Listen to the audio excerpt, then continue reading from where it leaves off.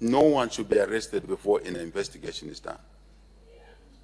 If the investigation is not done, leave people alone and continue with your investigation. And when you have the evidence, you arrest, then bond. 10 hours you arrest, 14 hours bond.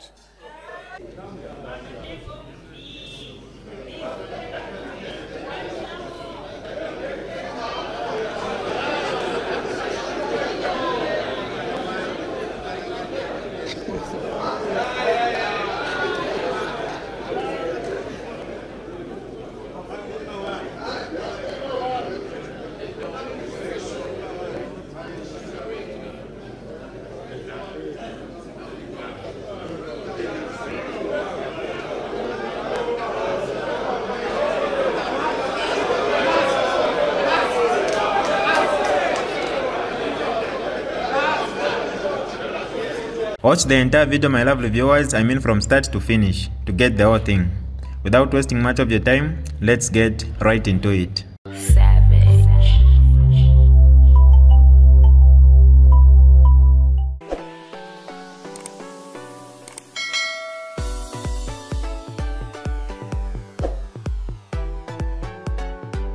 Hi lovely viewers, it's me again, your one and only Mutati Mpundu.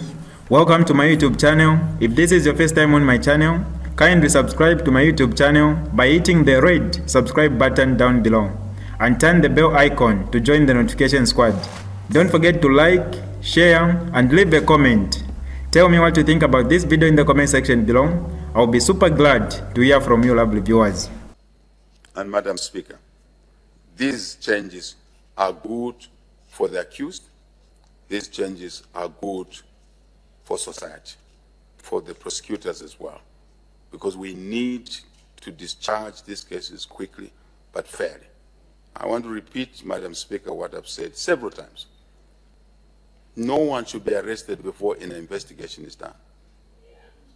If the investigation is not done, leave people alone and continue with your investigation.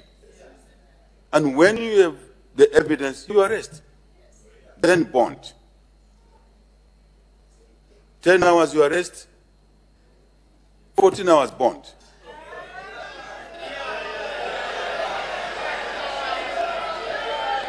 Madam Speaker, if the matter is not bondable, 10 hours you arrest, 14:30 you are in court, and bail must be granted. I said that already. This is not a joke. This is serious. And then prosecute quickly. And we get on with our lives. Thank you.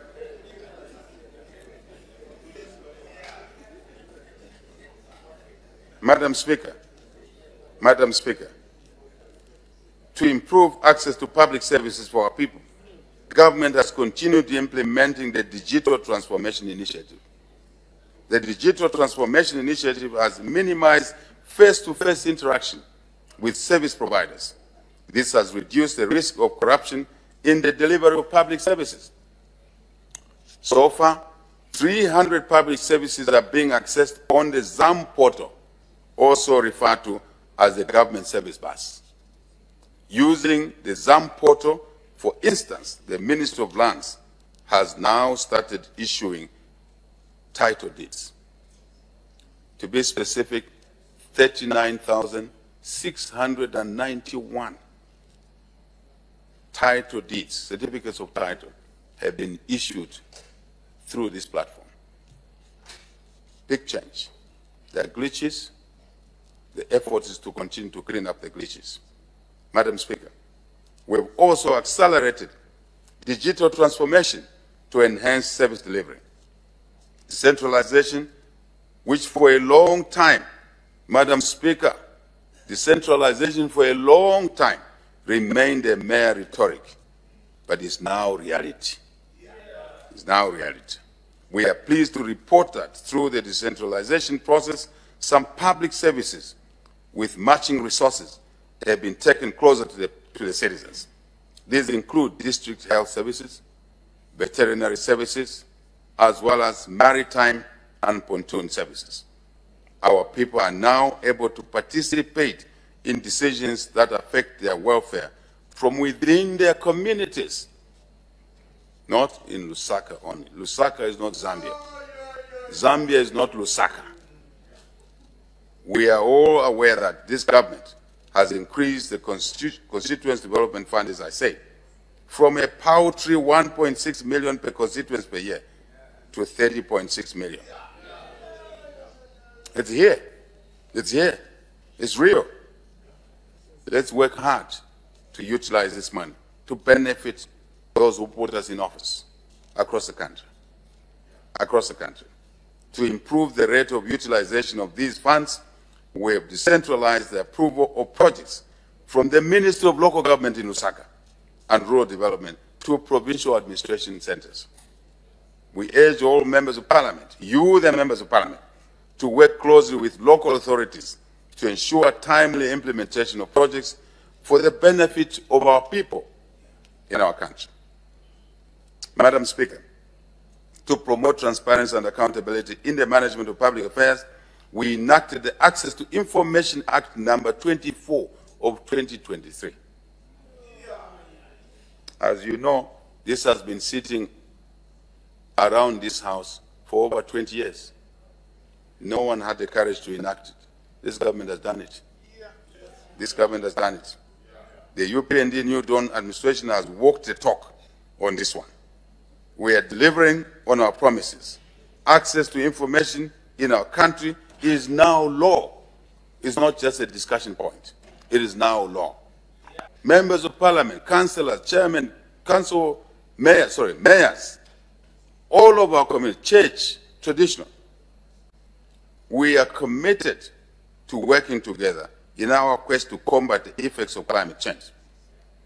The current drought is one clear example which we must fight together and win. Of course, irrigation farming, increased productivity, of course, water harvest, approvals for water permits, WAMA, ZEMA, project approvals cannot be business as usual. These must fall in line, like yesterday, to help us fight this drought. Madam Speaker, to turn this drought from a calamity into an opportunity to change our country forever, to anchor it on irrigation farming for certainty, for higher productivity. We can't do this alone, Madam Speaker. We need to do it together to ensure food security, energy security. Two double tragedies: energy security or insecurity, food insecurity, obviously constitute national insecurity. But we shall overcome as we work together in this space. Our efforts, Madam Speaker, to plant 2 million trees by 2028 have gained momentum. Thus far, 645,000 trees have been planted on 538 hectares of land. We need to double, triple, quad our efforts to plant more trees to save the earth for ourselves and our future generations. With these adverse climatic conditions being faced, we call on all our citizens to desist from the habit of destroying nature, grass, trees. Topography, overall, gullies, bad farming habits, following gullies. We need to save human lives, livestock, our crops. When I say livestock, I mean domesticated, Madam Speaker, and those in the wild. It's part of our assets. We call on you members of parliament. We call on traditional leaders, churches and other stakeholders to join government in sensitizing communities on these negative vices. We wish to commend the private sector for supplementing government's efforts by putting in place similar initiatives aimed at combating the effects of climate change. Madam Speaker, carbon trading is a cardinal issue. Carbon trading is cardinal.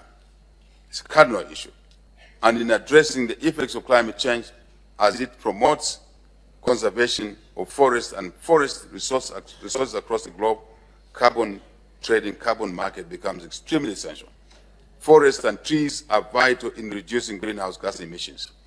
Government will work with all stakeholders in the sensitization on the issues of carbon markets, so that our citizens, including members of this august House and traditional leaders and the church, appreciate how carbon markets operate.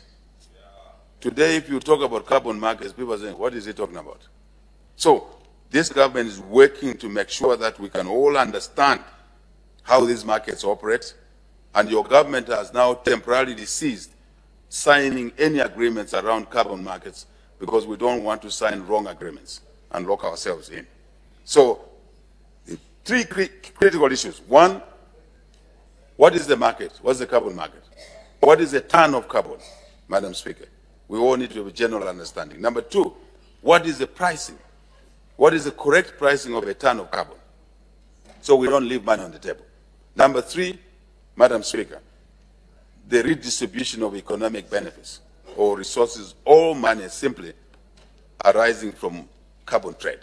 So your government is working very hard, cooperating with international organizations in these three elements. And we are happy that we are making progress in that space. I want to emphasize, Madam Speaker, the communities that protect the carbon assets must be the ones benefiting more, so that we can move them away from the negative vices by giving them alternative options: beekeeping,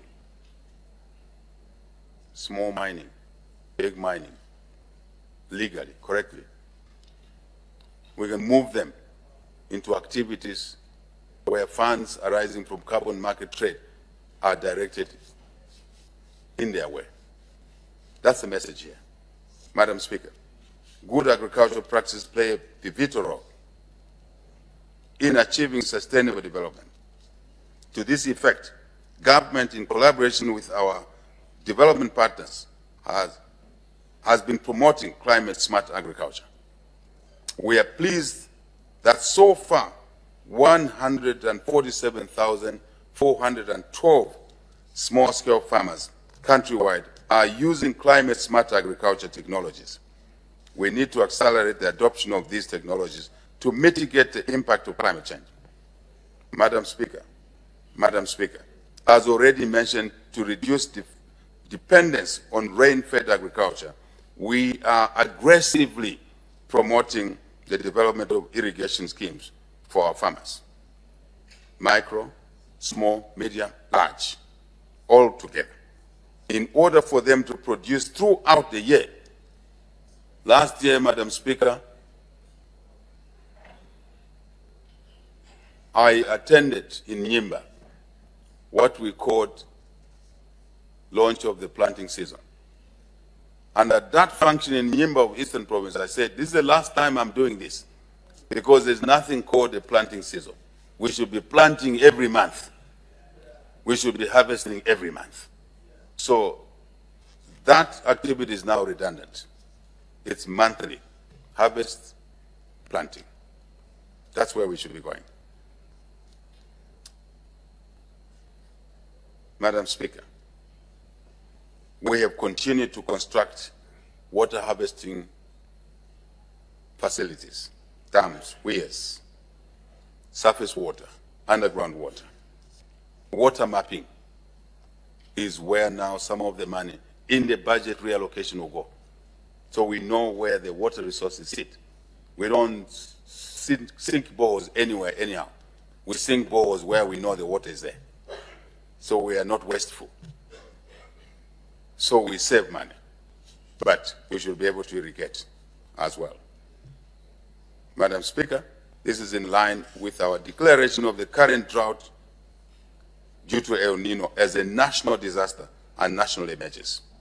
And following this declaration, as I said, the 2024 national budget is being reviewed to move resources, Madam Speaker, away from consumption expenditure, habits, bad habits, workshops, perpetual workshops, to meet to talk about the next meeting. No. No. No. No. Money will be moved away from those areas, which you, the parliamentarians, had already approved. We are now asking you to revisit that and move money to areas such as water harvest, feeding our people, to start with, Madam Speaker. Priorities to feed our people. And then to move into sustainable irrigation-based agriculture with higher productivity levels. That's the core, and we do believe this House will support this budget realignment days ahead from today. In conclusion, Madam Speaker, in the past 1 year, we continue to make notable progress in the application of our national values and principles. We have been steadfast in the fight against corruption, in the fight against alcohol and substance abuse, in the fight against early marriages, in the fight against gender-based violence. We will continue to institute crime mitigation measures, including, Madam Speaker, gun control. Gun control. We are seeing too much use of guns, excessive use of guns. And the minister responsible has been directed to put controls around there. I guess he has already made a statement on the floor of this House. And it will be accelerated and implemented. I would rather buy a plow than a gun.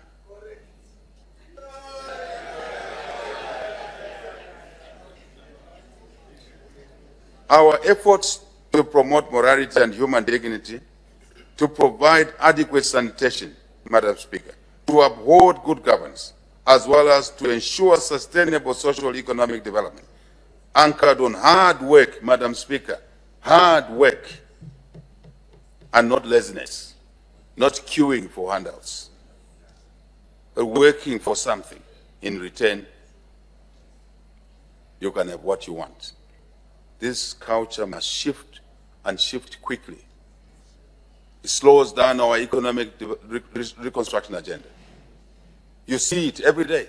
I see it every day. It became something abnormal to talk about hard work because the normalcy was laziness and the returns, handsome returns out of laziness. How can that be?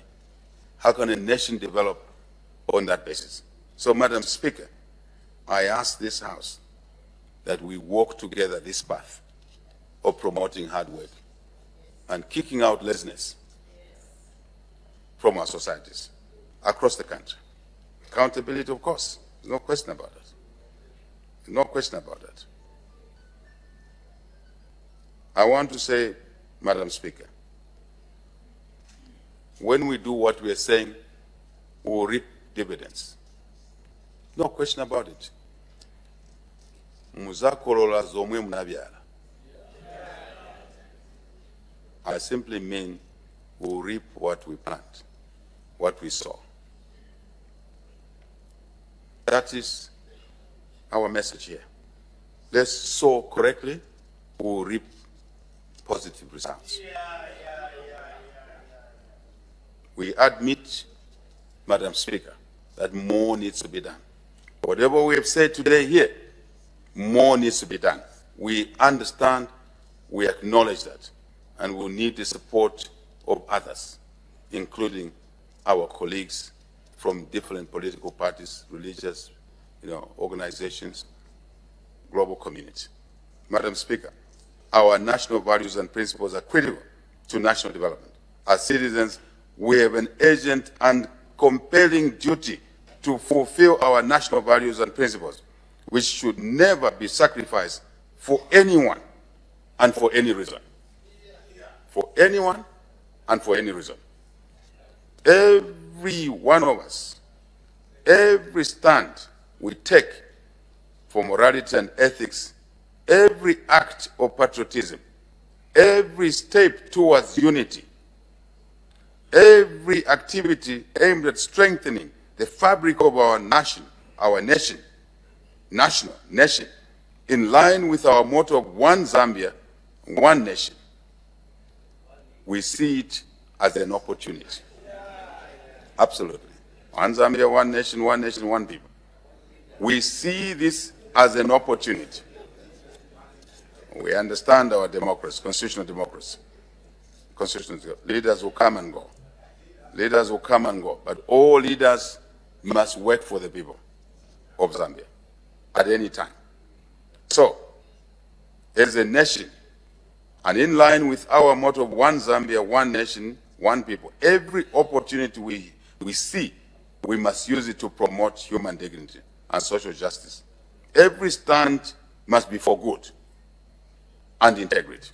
Every effort to uphold democracy and constitutionalism assures our nation of the future we aspire to have, for us and for our genetic material to come after us. A nation in which we as the Zambian family can raise capable, responsible, decent, and successful children and citizens. Madam Speaker, as our country turns 60 on the 24th of October this year, let us all strive to be the best we can be now and into the future. Let us commit to always doing good, to do good for this great nation. To always be good to each other within our democratic dispensation. We must work to do good to each other within our competitive democratic, constitutional democratic dispensation. We can achieve both. This is DJ Mutati exclusive. Alright, that's all for you today, lovely viewers. If you did enjoy the video, please don't forget to leave a comment in the comment section below. Tell me what you think about the video you just watched in the comment section below. I'll be super glad to hear from you, lovely viewers. Once again, I go by the name of Mutati Mpundu. I love you, peace, I gotta go.